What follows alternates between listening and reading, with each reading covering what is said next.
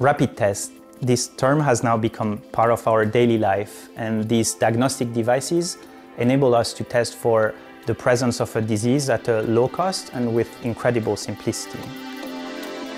Now, these tests are not without shortcomings, and mainly the results that we read from the color test line can be biased and also has limited accuracy and sensitivity.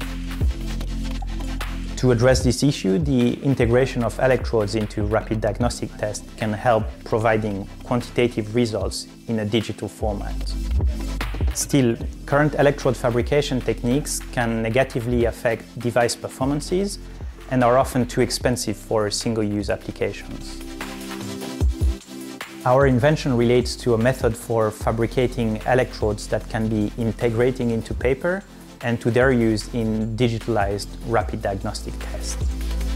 Specifically, we achieve this by using a laser to selectively carbonize paper to create a graphenic conductive material that is embedded into paper. The process is low-cost, scalable, and remarkably, the electrodes not only show high conductivity, but retain the porous and absorbent nature of the paper itself. This enables us to build devices for various applications within disease diagnostics. For example, we've developed a COVID-19 antibody test that gives digitalized results directly to your smartphone.